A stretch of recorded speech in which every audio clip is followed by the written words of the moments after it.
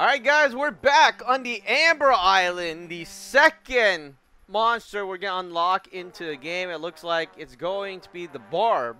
And, you know, it's funny because I was just watching the verdict for the Johnny Depp and Amber Heard case. And suddenly I go on in here and I notice they use the same word, you know, the Amber Island. The Amber, which reminds me of the trial. I don't know why. But anyways, we're here and I'm unlocking this monster now because this thing's gonna end in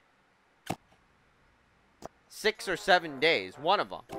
And I just unlocked this, or I didn't unlock it. I started upgrading it, so I finally got to upgrade it, which I'm happy about. I mean, can you imagine? I want to know how much it upgrades by. You see, the thing is, I know I need to upgrade it, but I don't know how much I need to upgrade it by, right?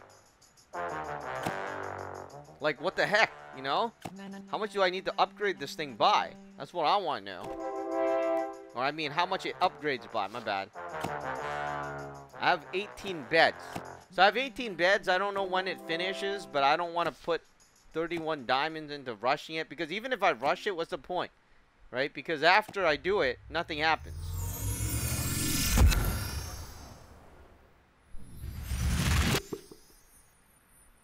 Alright, so here's the Barrb.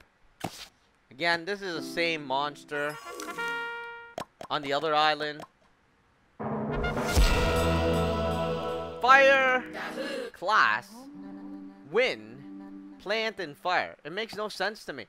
It doesn't look like it's a fire class monster. It doesn't have no fire aura, right? I mean, it's just the same monster on a different island with a different word. But it's here. And let's see what benefits it gives me. Hopefully it gives me some benefits. Let's move them over here. So it doesn't give me any benefits to any of the monsters over here. Not the Pangler, not the new one, not the old one. So it's pretty much a useless monster. I don't know what to say. I'm sorry. Alright, let's look at how much it generates. This is actually the first time I feel it's important. This generates 1 a month. You see, usually I don't care how much the thing generates. But the relics are so hard to get. I mean, that's when I start caring. You know what they should do? If they really care about the players, right, and the game, they will release something similar to this, right, and call it the Diamond Island. Think about it. Monsters on islands that does all similar things like this that can only generate diamonds. Imagine that, right? That would be freaking cool. And what the heck is with this? When did I get this thing? Well, you know, I'm surprised. Anyways, going back to my idea. You know, the Diamond Island that can only generate diamonds. Right, the monster's there, and then as you feed it up, it's just like the relics, right? Because the relic is pretty much like, it's useless. It's just to collect these monsters, and it doesn't do anything. But if they have a Diamond Island, I mean, people would be going on there to play every day just to collect the diamonds and leveling up their monsters to collect the diamonds, right?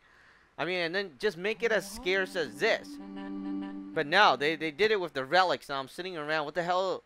You know, it's like, I use the relic to buy the monsters here anyways, and then I have to use it doesn't give me a sense of accomplishment. It doesn't really. It makes me feel pretty sad too because I have all these monsters. They're stuck on this thing, right? So anyways, think about it. The Diamond Island with diamond monsters only. That would be cool. I mean, it would be like similar to this, but you know, it's diamonds. Oh, what the?